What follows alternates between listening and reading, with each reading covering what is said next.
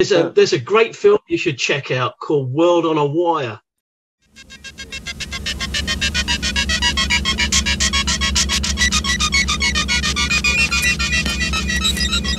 Nur eins, Herr Rupp. Herr Rupp.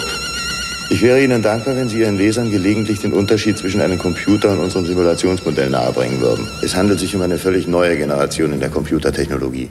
Und wem nützt sie? Uns allen, wenn es nach mir geht.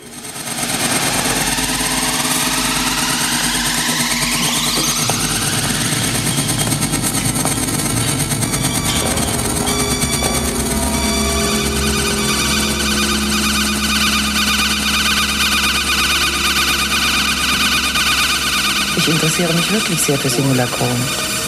Stimmt das, dass Sie damit eine künstliche Welt gebaut haben?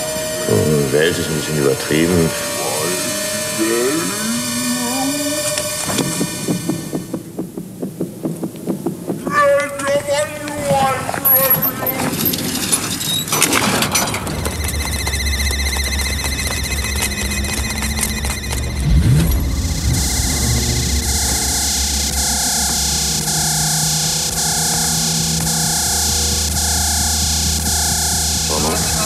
Eigeninteresse. Vergessen Sie alles, was Sie bisher erlebt haben. Based on a French science fiction from the 60s, and the storyline is there's a guy who's invented a supercomputer, and what they've done is they've built a little reality in it of a town, a city, and they can predict what's going to happen in the outside world from it. So big companies want to use it so that they can make money because this thing can predict stuff, right? The guy that's invented it, one day he dies in the computer room and they don't know why. And so his assistant takes over, right? But you can go into this reality as an avatar and speak to the people in it. Yeah. So he goes in and he ends up having a conversation with this guy that they've got in there. He's their man on the inside. And this guy said, I want you to take me up to your level. You know, I want to come to your level. And he said, you can't do that. He said, I want to do it. You can't. A couple of days later, somebody else from the company goes in and this guy tricks them and our level. Yeah. The other guy then meets him and they fight. They have a really long fight. He gets the guy down eventually. He said, why did you do this? Why did you come here? He said, well, I need to get here so I can get to the reality. He said, you're in the program as well, but you don't know it. The reality's up there. Right. And what he does eventually, he gets rid of this guy, but he eventually gets swapped into the real reality above it. So the idea is that where we are is a simulation, but it's still an odd, you know. Is that film? I have questions about everything. I always have questions about. Isn't there a film with Leonardo DiCaprio about a concept like that? Inception, but that's about dreams within dreams. Unless there's another one, but that's about dreams within dreams, but that's interesting. I have had a dream within a dream. I've woken up from a dream and still been in a dream. Every time I realise I'm in a dream, you know, when you have that moment when you realise you're in a dream, and then you instantly think, oh, fuck it, let me turn it into a sex dream. And then as soon as I try and do that, I wake up. I don't know why it is. It's almost like it's like that sounds like my life. That's my life, Tommy. It's like my subconscious is like saying, no, I'm not gonna allow you to have a lucid dream like that. If you want to have a lucid dream, keep it wholesome. That's very lucid, isn't it? For you, Tommy, the vank is over. I was waiting to use that line. Yep. Well, it wouldn't be lucid dreaming is but when you wait, if she doesn't want to know you, it might be. The problem with the lucid dream is once you realize that that's where you are, that's normally because, you know, lucid dreams happen at the end of REM sleep. So it's just on that borderline of consciousness. That's when they happen. And so when you realize that, it's very hard to stay in the dream. That's what happens. That's what's happening to you. Once you realize it, sometimes you've got to I've got to stay in it. I've had some like that are amazing. I used to write them down. I wrote down all the ones where there was a proper interaction and I remembered it clearly. And I did have some really crazy things, but they were interesting, you know. But those dreams do occur in a very short space of time. So in Inception, the idea is that an hour in a dream is only a couple of minutes in reality. And that is the case. I had a lucid dream once where I was climbing down the banks of a canyon to try and watch a U2 gig, right? But the dream the stuff I wrote down was about a half-an-hour experience, you know? Mm-hmm. So, you know, Bono, eh? But yeah, those kind of things are very interesting. All those kind of little synchronicity things and knowing that somebody's going to phone. I mean, the other one I was telling somebody recently was, you might know it because have you ever done any busking in London? The organised ones? A little bit. Not too much. So, you know, at Tottenham Court Road, where they remodeled it, they took one of the old service tunnels and they turned it into a walkway. So it's really big, like a train tunnel, but it's all white tiles. And they got a spot for a busker. And we were in there one evening with some friends of mine from Brazil, walking along. And the guy he had a rock guitar, really cool he was. And he was playing Parisian Walkways, Gary Moore, right? Mm-hmm. Nice tune. And I said to my friend, because he's a big rock fan, let's listen to him for a minute. And then he finished. Oh, cool, little whatever. I said to my friend, what do you think he's going to play next? He's like, I don't know. I said, well, have a guess.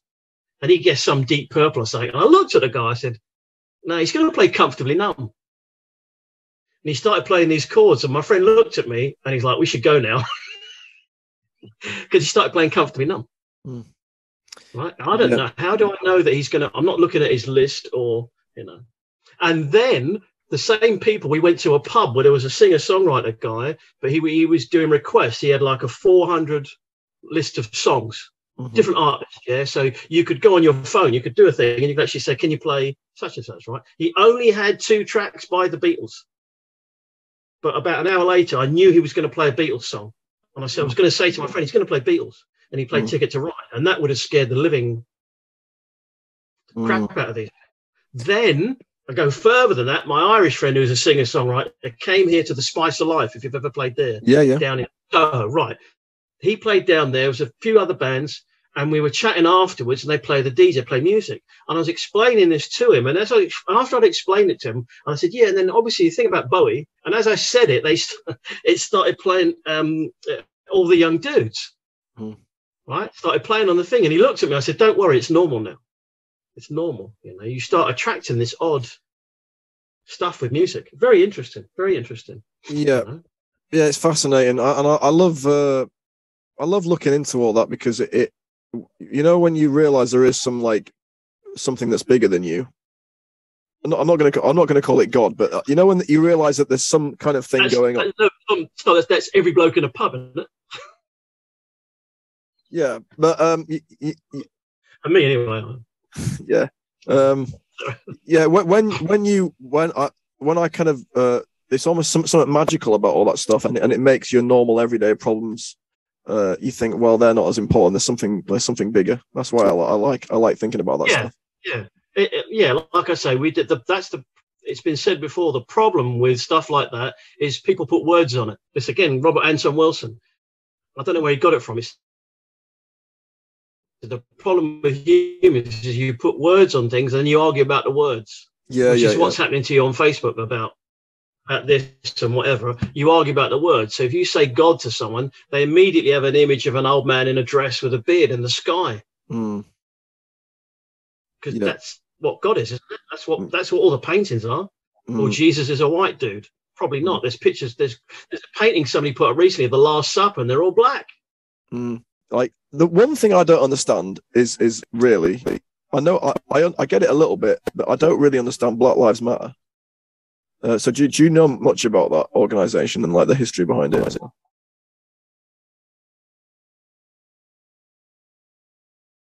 Well, they were started in America as an organization about 5 years ago.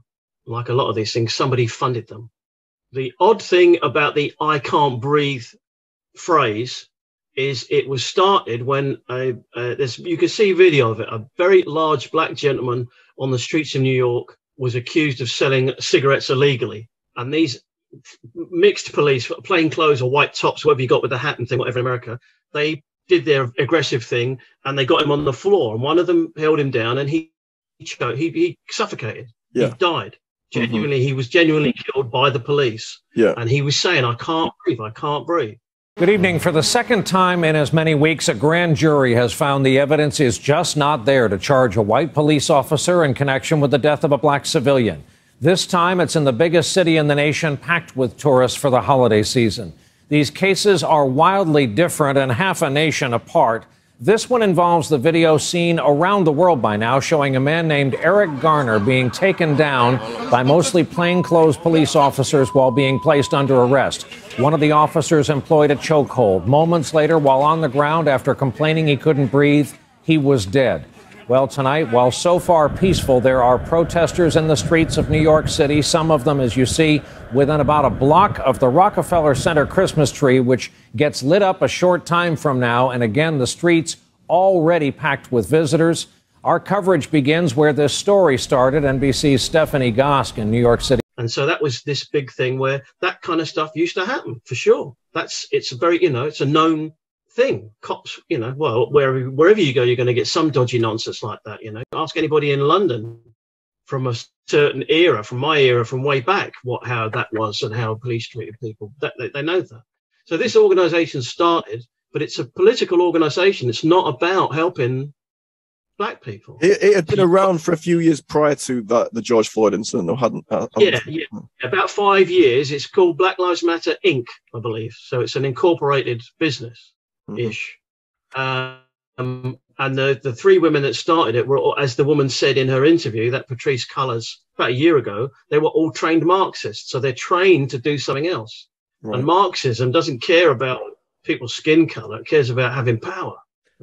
So what is Marxism? Because I in my head, I just think it's kind of like communism, but I don't really understand what it is. I've never really read into it. It's the heaviest. I think it's the heaviest form of communism, is it, where they take everything from everybody and the state owns everything and dictates everything to you.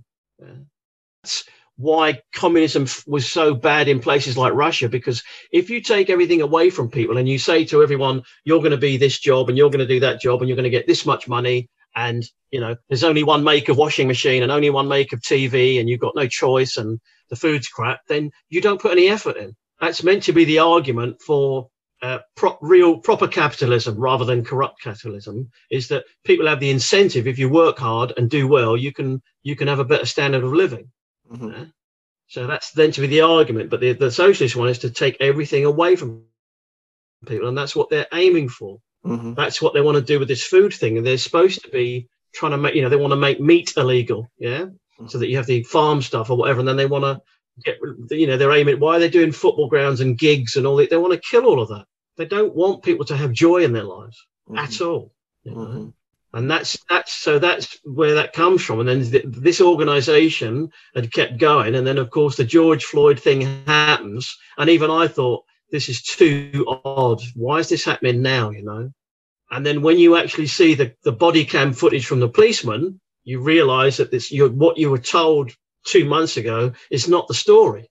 It's not the story. If you haven't seen the body cam footage from the cop, the full 15 minutes or whatever it is, then you understand what's going on. The end of it, after that, whether that's a psyop or not, I don't know, because there's loads of other.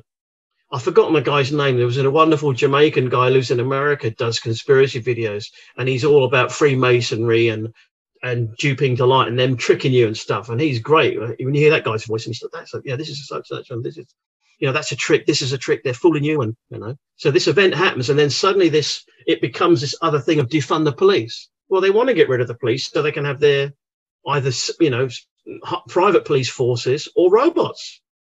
And they've been telling you that in films for years. Started with RoboCop, had it in Terminator, had it in Chappie, all the robot police going around beating people up. It's in Elysium as well. There's the great portrayal in Elysium of the robot cops that beat people up. Of course, they want to get rid of the police. If you could have a machine that's 24/7 and isn't corrupt and does exactly what you say, go and kill that one there. Of course, you're going to control the population. Why would you want to get rid of these people? So, but Black Lives Matter. The reason it confuses me is because it's just. Was that created specifically to cause political be able to have these political moves, or was there some truth to the actual? It's certainly a divisive thing, and that stirs up trouble. And if you get enough people who feel aggrieved, right, their message to black people is all black people are victims, and that's not the case. But the idea is, if you don't think you're a victim, you're stronger in yourself. If you think you're a victim, then there's always somebody else to blame for your failings or problems, right? So at the moment, it's whiteness is the problem, isn't it? Or it's men, or straight men, But BLM they've never cared about the people they say they cared about. The riots that they instigated caused untold damage to black businesses. People who worked really hard, lost everything. And you're like, well, why aren't you putting money into the community? And then when this woman turns out that she owns 4 houses. Who's that the founder of Black Lives Matter? Patrisse Cullors. I mean, the name is a joke. It has to be, right? Cullors. Her name is Cullors. Oh, really? She's the founder of BLM. One of the founders, yeah. So the most recent house is the one that got her in trouble because she bought a ranch house with a guest house for $1.4 million in a predominantly white rich neighborhood for her and her girlfriend. Right, but she's telling black people they got it hard. You're oppressed. We're oppressed. If you're oppressed and you can buy a $1 million house, your fourth $1 million house, you ain't oppressed. You are not oppressed. And it's like Oprah Winfrey when she interviews Harry and Meghan. She's a billionaire. She is a billionaire. So who used to be friends with a guy called John of God, but that's another story too. Is the founder of BLM though? Do they have any good intentions, or are you saying they're just kind of No, I don't think they did. I don't think they did because they would have done something good. They would have done something good. It's like all these organisations. If you a lot of people in the gay community now are really unhappy with Stonewall. Stonewall started to get rights for gay people and to stop them getting beaten up in the street. Yeah, and now that's kind of changed. Because that's not so much a thing. They've switched over to trans. So if you're trans, you've got more victim status than somebody who's gay. Yeah. So this thing they create is all these people. That's apparently I kept hearing this word intersectional to find out what does it mean, and it's literally like playing the wrong word really, but that's what they call them, isn't it? Top trump cards with victimhood. So you could be if you're a woman, you're oppressed, but if you're a black woman, you're more oppressed. But if you're a gay black woman, you're more oppressed. But if you're a trans man, you're more oppressed. Right. So this level and this level in it is how much you get to speak or not speak. Yeah, I saw that on the BLM manifesto. One of the things it said was we have solidarity with trans people, and it just struck me as weird because it's like, why is that on the BLM manifesto? Black trans people, you're higher up if you're black trans. And what's that all about? They also said they wanted to destroy heteronormality. I think it's heteronormative relationships, which is why they're trying to educate little children using drag queens. Yeah? So you've got this sexualization of children at a young age, which traumatizes them. Like wearing a mask, same deal. I've seen a bit of that actually. Yeah, like kind of just strange sort of sexual stuff being taught to youngsters. Yep. And is this just coming in recently? Nope, it's been going on for a long time. Especially in America, they've got a website. It's drag queens for short stories, I think it's called. They send drag queens into schools and get to teach little kids. There's a bit of video in England of a drag queen showing 8-year-old children how to twerk. Yeah. Okay? And that's not right. It doesn't matter what religion you are or are not. And that's what caused that one of the controversies in Birmingham was because of stuff like that. Mm. Yeah. But why is that? Why is this happening though? I haven't read Revelations, but I believe in Revelations when the end times come, you cannot tell the difference between men and women. I've heard David Icke say something about that actually, like how they want to get rid of men and women. Yes, they do. Yeah, they want. Well, somebody said they wanted to basically create a race of hermaphrodites, which is what trans is really. That's If people feel that they're in the wrong body, that's none of my business. It's their business. And if they want to self-identify as a sex different to their body, good luck to you, mate. Because A, it's your right to do that, and B, it's none of my business. But that's not what it's about. That's the foot in the door. The foot in the door says, we must not discriminate against transgender people. Okay, my hands go up. Absolutely agree with you. We shouldn't. Shouldn't we discriminate against anybody? But that's when it starts. And then it starts to move. And now suddenly, you can't say this, you can't say that, you can't have this opinion, you can't have that opinion. If you're a parent and you don't like what's being taught to your kids at school, then you're a bigot, and you are you're a transphobic, and the whole thing expands from the initial we mustn't discriminate against transgender people, and now we have this situation now where if you argue against toilets for boys, girls, or anybody in a school, where the girls at the school are kind of intimidated and don't like it, well, you're kind of transphobic. Now, this is what happens when the agenda kicks in, and we won't have time to go into it now, but I go into it in the books, particularly my last book, about what this transgender agenda is really about, and it's absolutely nothing to do with stopping discrimination against transgender people. Nothing. So you've got a whole, and it's a really cruel exploitation of a lot of people who are confused with their own mind, you know. So gender dysphoria is the same as body dysphoria, you know. And people who have body dysphoria usually turn to things like anorexia.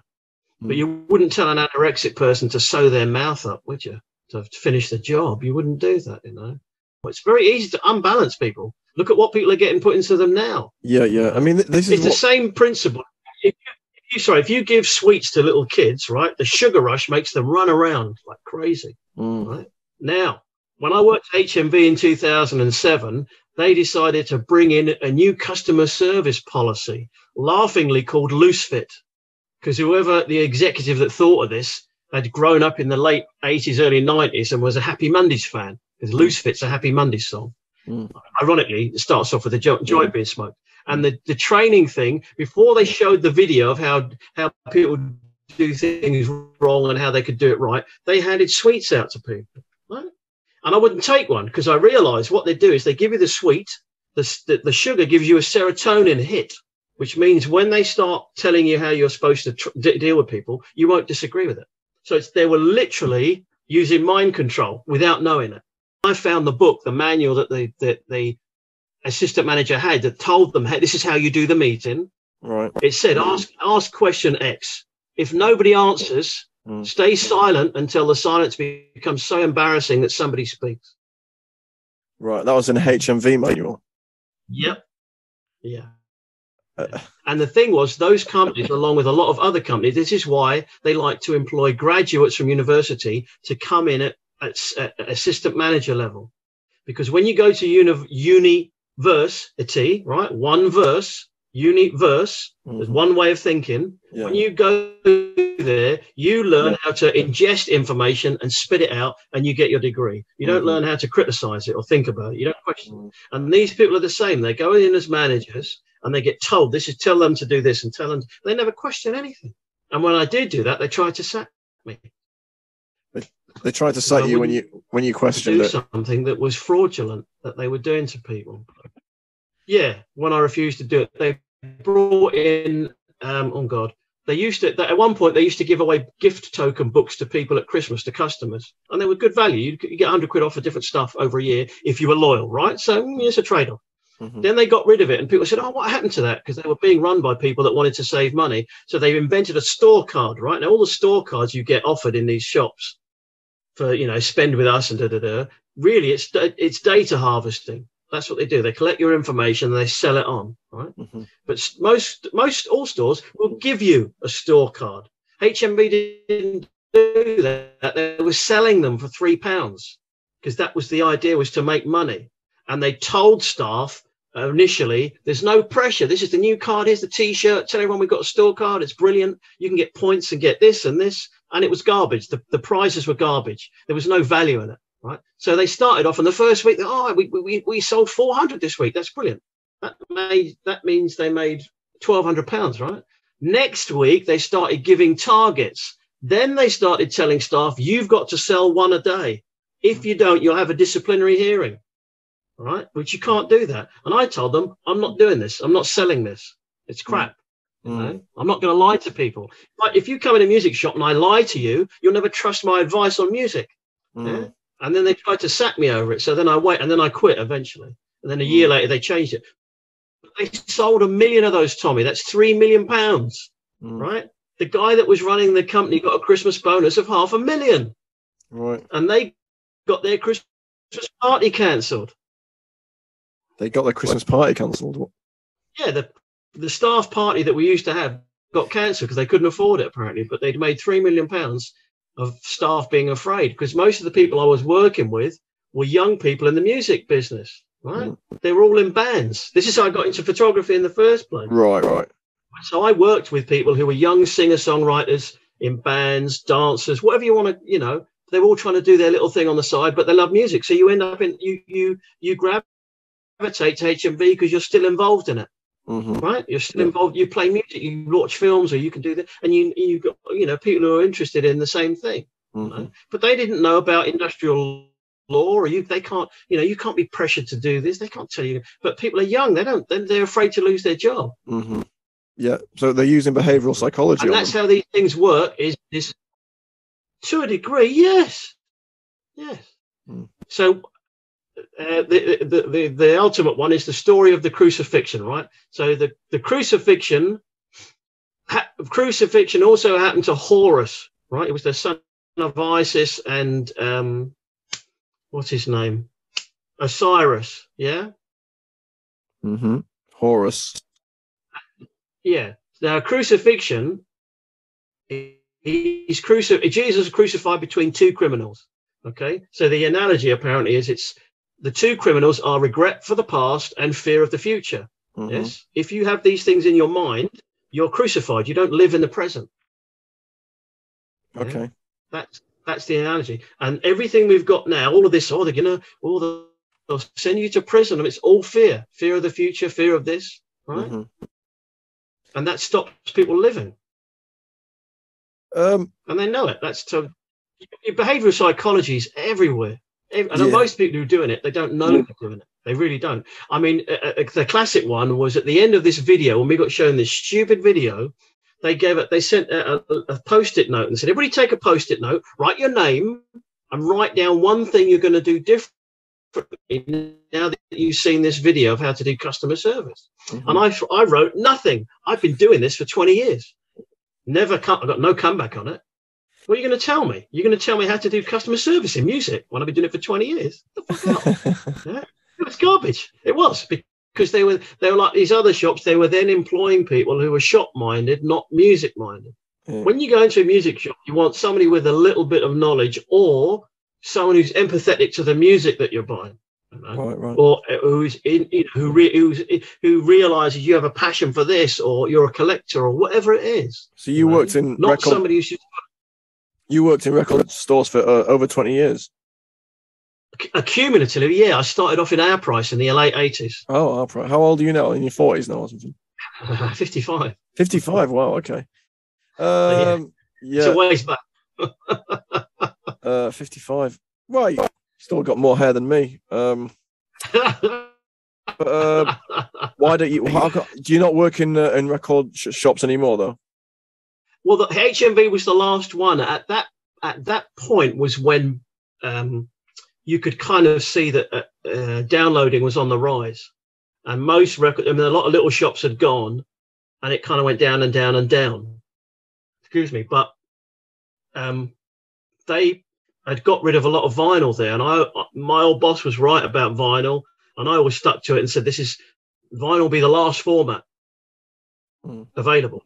And then what I should have done, because actually, so you talk about the universe. I was having my lunch out in near, not Berkeley Square, the other ones where the American at Grosvenor Square one day. I was walking around, it was a sunny day, and there was somebody doing a little photo shoot, and it was Theo Paphitis, you know, the guy from Dragon's Den. Yeah, Theo. And I should have gone up to him and said, look, do you want to make some money? Let's open a record shop.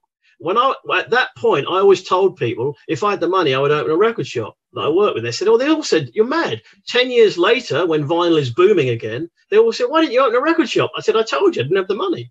Right. Also, you could have done that in London. Vinyl is now, it's this big collectible. Yeah, if I had had some backing, yeah, you would have cornered the market, you know. But you work for companies. When I worked in this HMV, in the classical, and the classical vinyl was the first vinyl that started to come back, right? So the history of formats with music is when the CD was invented, it was got nothing to do with music. It's about information, right? Mm-hmm. And then somebody said, if we can convert music into ones and zeros, we could store it on these discs and sell it. So that's what they did. Mm-hmm. So it's not a perfect format. Yeah. So then CDs got really big and vinyl went away to some extent. You know, but it was always a better sound, so it was going to come back. And then these other formats came along, and you know, got bigger and got smaller and got bigger, and then disappeared again. You know, so it was an interesting. Mini discs were around for a very short period, but then they disappeared, didn't they? Mini discs. That was part. What happened is a guy told me this years ago. If you go back to like the 60s, the record companies were mostly run by people who didn't know much about music. It's a very famous Frank Zappa story where he said after Woodstock and the hippie thing, these record companies started to employ these hippies as T-boys, and they would work their way up. And so when they got to be in the position of power, they would say, I know what the people want.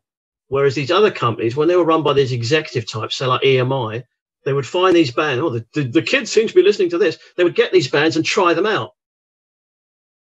Yeah. And you see sign Pink Floyd, and they have a few years of being whatever, and then they have one of the biggest albums of all time. Okay, well, let's use some of that money. Well, what's your name? Queen. All right, we'll sign you. We'll give them a chance, right? Oh, well, still got some money. Oh, Radiohead, right? People take a chance, but they don't know. Everything becomes this funneled thing.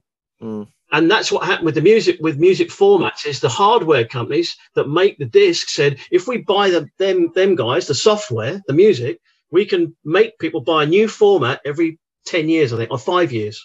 So the idea was they brought out CDs. Oh, it's amazing. Perfect. They last forever. Not true.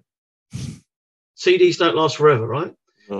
Then they bring out mini discs. The reason that failed is Warner's didn't sign up to it. They also brought out a thing called a digital compact cassette. There was a CDVs, CDs with video and music on it. None of these things worked, right? They were supposed to they started bringing out CD singles on mini little CD singles. I think I've got one somewhere. Where is it? Prince, yeah. So it's a 12-inch. They even made players for these. Again, nice, but a failure because CDs don't last very long. And so what happened is they stopped investing in the music. So when they sign an artist now, if you don't have a hit or a hit album, you're done. You're done. They sign you to and next one, and next one, next one. And then there's loads of really dodgy shenanigans. I mean, when what's her name? Was it Katie? What's her name? Katie Allen. When she came out with her album, somebody told me that there was at the same time, you suddenly get a lot of artists who are very similar. So like Adele came out on the back of Amy Winehouse, which would have broken her legs. But anyway, sorry. Oh, God. Never thought I'd kill someone like you. These record companies, instead of trying to be different, they go and sign somebody similar. That's why you get the rap thing and the pop, whatever, they all sound the same, and it becomes smaller and smaller and smaller and smaller, and so there's not really much, and the music that they're making isn't that memorable. Do you know what I mean? Well, somebody said once that the reason Oasis were big is because sorry? Oh, I just said I like Amy Winehouse. You get into Satanism? Sorry, say that again. Do you want to get into Satanism? What? Do you want to get into Satanism now that we're talking about Amy Winehouse? Why is there a link? Is Amy Winehouse linked to Satanism in some way? Did she die at 27?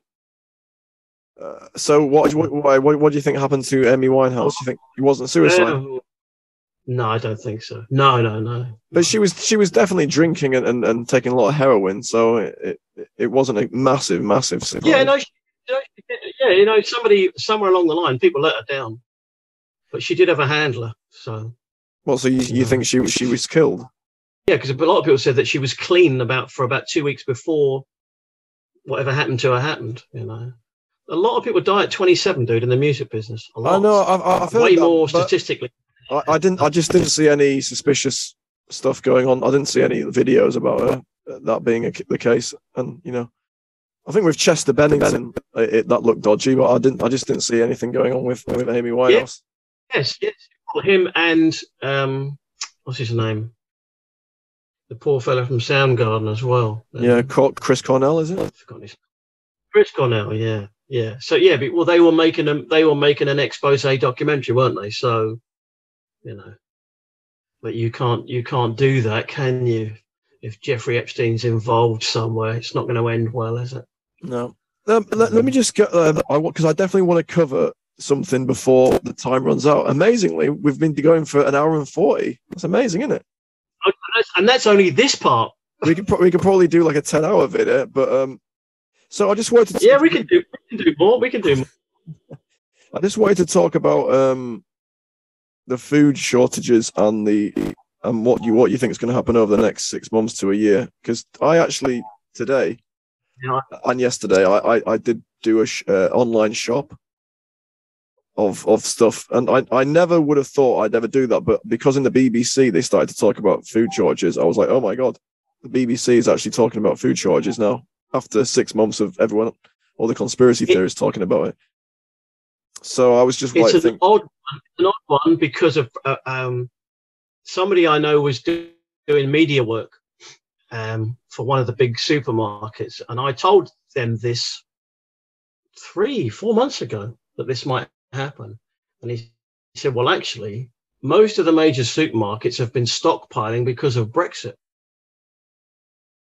So there is an odd, not a disconnect, but it's like, well, hold on, if they've been stockpiling for Brexit, you know, why? And somebody was saying that a lot of the shortages are actually out in rural areas. If you go to communities, their supermarkets will have quite a few out of stock signs and empty shelves, you know. It's strange because I said something the other day. I went up to, so near me, the big place to go to is there's a Waitrose in Westfield, right, in the shopping centre. And I noticed recently there were a couple of things that were running low, but they've been the shelves have never been stacked right back since the beginning of this. They've never been, a massive abundance or whatever, but right. They're still doing deals on things. None of their prices have gone up. The one thing I did notice, funny enough, considering when is it? Last week? This week it started, wasn't it? No, last week. They removed all of their social distancing stickers from the floors and the walls. What is this? This is your local supermarket? Yeah, big Waitrose. And I find that odd because people say, oh, but there's not going to be more lockdowns. I said, well, we thought that after the first lockdown, but none of these places ever removed any of their stickers because they must have known it's going to happen again. There's no point.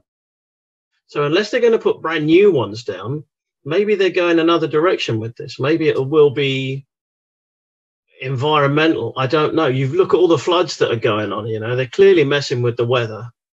I don't know. Like I said, that's what I was going to say before, is in my cellar, I've got a couple of plastic containers with lots and lots of kidney beans from 2012. So the Mayans got that wrong, didn't they? In your cellar, you've got some kidney beans. Yeah. Oh, yeah.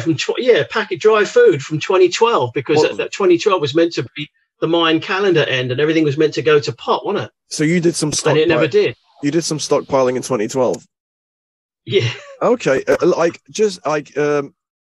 Because how much would you recommend, for a single guy like me to be stockpiling?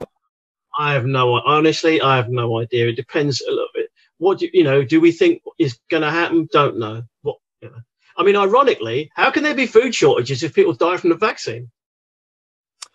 That's a very good point. They haven't thought this out, really, have they? And this is why, at the moment, I've never been in such a confusing situation, right? Because if you believe the mainstream news, right, you basically wouldn't be doing anything. in terms of you thinking everything's going back to normal pretty soon. If you believe the conspiracy websites, you'd be moving to the country, maybe getting a garage full of food. Bitcoin. And the thing is, I don't know what's going to happen. So like, I've actually got a couple of weeks off work at the moment because I refuse to wear a mask at work. Because actually, I'm exempt technically. Why have they told you to suddenly got to wear one then? Because they brought the masks back on Freedom Day because there was some kind of a rise in infections in the factory. But they weren't doing it before that. And so I think I reached my point where I was like, well, I'm not going to wear one, so I'm going to get an exemption and go back. But I've got like a couple of weeks to think about where I want to live over the next 2 years, and I've just been thinking about it, and I find it very hard to make a choice because we've talked about this. I think to really depending on what happens, there may be nowhere to go. Right, that's the thing. Yeah, and unless you've got, the skills or whatever. I think I said right at the very beginning of this, I had a very long Facebook argument with a friend of mine who lived down on the coast. Guy I used to be at school with, and I was saying, "Oh, this is going to be bad, and it's going to be this." And he goes, "No, there's going to be good things and bad things that come out of this." And I said, "What are the good things?" He said, "I don't know yet," which is a pretty silly argument right now. This guy, I don't know if he had it planned, but him and his partner relocated to the east coast of Spain. They're in a little town somewhere.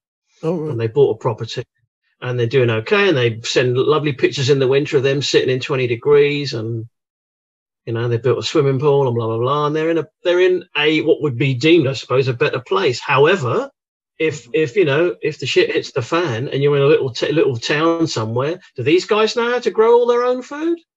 You don't know. I mean, a lot of similarities have been made with what's happening to the way it happened at the end of the Roman Empire. So the end of the Roman Empire is very decadent, very decadent. That's what you've got now. You've got decadence and people with, champagne and cars and blah, blah, blah, and on crazy sexuality. So I don't know if you've heard recently that LGBTQ, there's another group that want to be in there. It's Z for zoo. This is people who fuck animals, right? They want to be included in there. Really? Okay. Yeah. No, this is a real thing. And that's what they want. The whole point of LGBT is the wedge to get the P in there. They want pedophilia as a disorder, not as a crime. Right. And this is, I was going to say before, when I was talking about charities and that, Oxfam got in trouble recently. They did a training video for people to reduce their whiteness. But one of the taglines they had was "Love is love," which comes from pedophilia. So in pedophilia, they will say, "Who are you to tell me I can't love this 8-year-old boy?" Right? They call it love, but it's obviously not. But that's what they use. That's the phrase. So when you see this phrase, it's age of consent down and down and down, right? And having children transition, which is really evil, really. Telling people to mutilate their bodies. You're not old enough to decide. You're really not. Now, if you start to become feminized, and then somebody offers you a reason why, you're this, it's not. Oh no, you're confused. You're a woman in a man's body, and have these drugs, have these surgeries. Yeah, you don't know. If you don't know that's a thing, it's the same as we're getting into very gross land. Because so many women flush their tampons down the toilet, the estrogen from their blood cannot be removed by the filters at the filtering stations. So the water supply has extra estrogen in it. Yeah. It can't be removed. No. There's an example, I believe, in America of a lake somewhere where there's some little town were flushing all their toilets straight into the lake. And they've discovered all the alligators, in this lake. 90% of them are female, and the 10% that are male have smaller than average penises. So I don't know if there's any alligators around here. Just saying. But, so you get these effects, and people don't realize you put stuff in the food, it affects people. You put stuff in the water, it affects people. Put stuff in the air, it affects people. You don't know what's happening. Same with the swabs, with this gel on it, and it's got stuff in it, and who knows? Yeah, I've got a water distiller recently because of that. But I don't know how. Yeah, I'm thinking about getting one of those. The thing about stuff like, you can't get estrogen out of that, can you? Because they can't even do it at the fucking water distillery. When you say distiller, is it an electric one, like a steamer type thing, or it's just electric? Yeah, okay. I'm thinking about getting one of those. You know, you may be able to get. Well, I think maybe if you use a distiller and it turns it into steam, maybe you pull the estrogen out of it. You know, but if you've got this happening to a population, if you look at America and look at all those, simp boys, lefty, all the protesting idiots and whatever, they're not. They're effeminate, but they're not gay. Mm. The American Army years ago were working on a gay bomb. Did you know that? No. They were working on a bomb that exploded and put some chemical out that made all the opposing soldiers gay and fuck each other so they could invade them. Real story.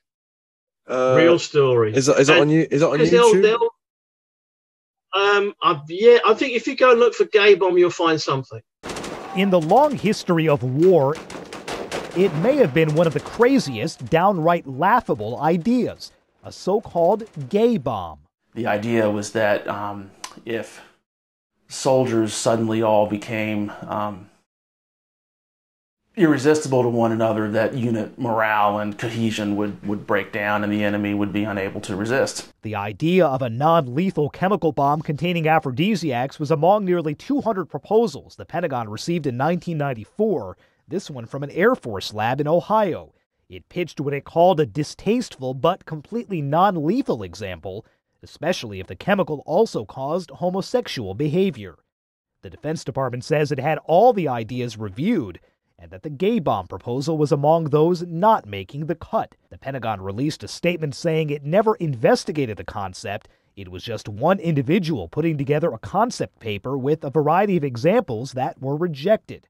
But members of the California watchdog group Sunshine Project don't buy that. When the Pentagon says that they rejected this proposal, it's simply not true, and we have the facts to demonstrate that they've continued to think about it and to consider it in the years since it was first raised. In San Francisco's Castro district, the idea of a gay bomb, whether considered or not, was good for some laughs. Do they really think that, faced with, guns and, being killed, they're really going to choose sex? People still have such a misunderstanding of sexuality in general, not just homosexuality, but sexuality in general, that they think that it could be used as a weapon.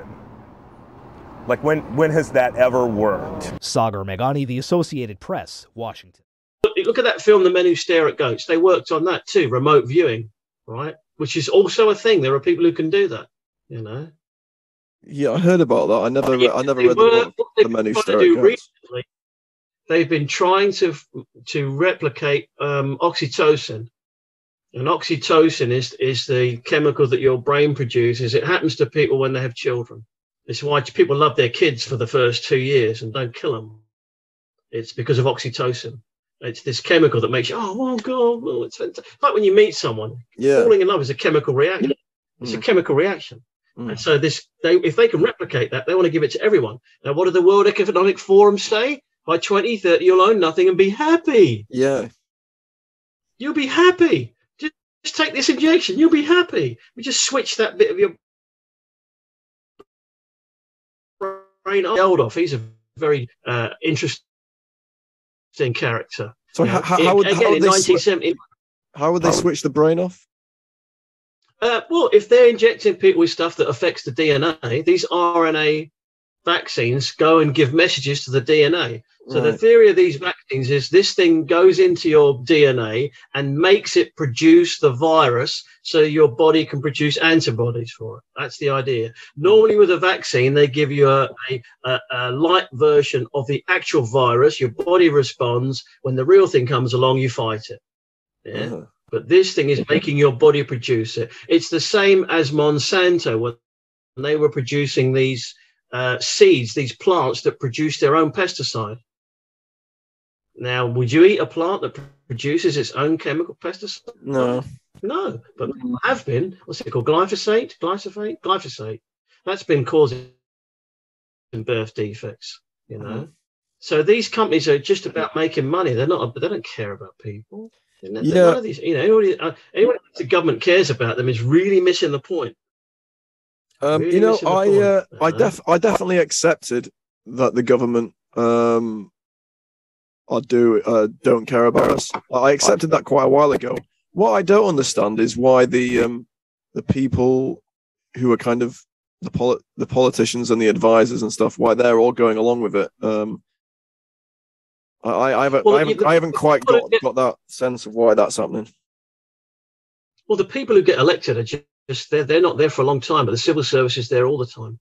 I never watched it, but Yes Minister is one of the most truthful shows ever. The civil service are like the engine room and the rudder of a big ship, right? They're controlling how fast it's going and where it goes. And the captain is like the government. They're on the top saying, well, we want to go there. And they're like, well, no, you know. So governments will try and do stuff, but civil service can scupper that. You know, they've been doing that for a long time. If they don't really like something, and you've got people in these organizations who've been through the 20 years of Blairite education systems. So when Tony Blair got in, that's when they started changing the education system. So they changed sports days so that everyone gets a trophy for participating, not winning. But that's not what life is like. You need to learn to lose and win. If you go for a job and there's 10 of you, 9 of you ain't going to get the job. Yeah. Now, if you're one of these SJWs, you're going to throw a tantrum and say, it's because I'm a girl or I'm a whatever. You victimized me. And it's not. You just weren't good enough. Yeah. But they haven't been teaching that. And then they start teaching all this other stuff. And if you look at schools now, most of the teachers are women in their 20s. Right. Yeah. And if you look at a BLM march, it's mostly women in their 20s trying to get back at daddy somehow, you know, and you get this. So they've got rid of proper masculine role models in these schools. They've got rid of that. Yeah. Yeah. And the school I went to was all boys, you know. I was noticing that at I went to the Leeds protest on Saturday, and like the police, they were really trying to not allow us to walk down certain roads and stuff for absolutely no reason. Shame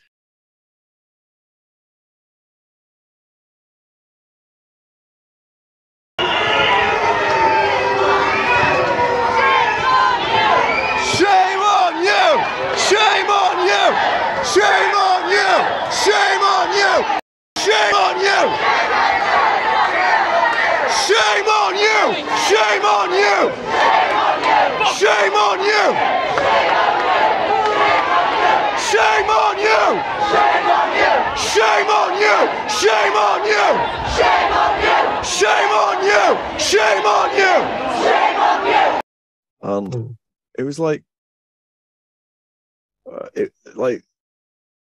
I realized at that moment, it's like, this needs like loads of alpha males here, because it's like I can get a bit involved, but it's like that's what that's the point that it's got to now, because it's like the police are like literally blocking the roads, and they're harassing people, and they're arresting like women, and they're just doing it because the state are telling them to. But if there was a lot more like real alpha males who could get right up in people's faces, like it would help a lot. So I can see why that might be an agenda too.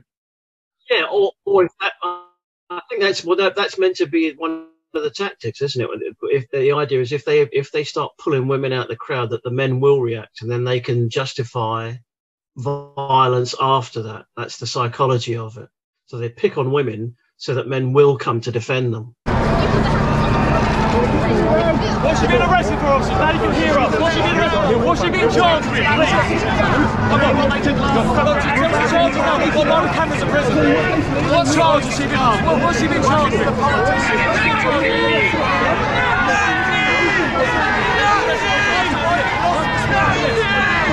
Why are you arresting us? Is that you, sir? Is that you, sir?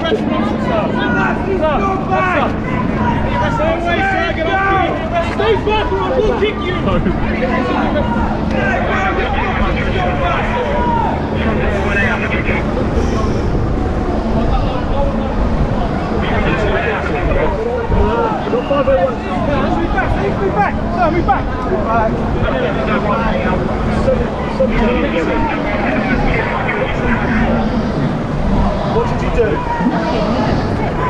They just randomly picked you out. Well, they just grabbed you. And what do you think of policing in the UK now? Disgusting. Absolutely disgusting. They're not police officers. They don't sound like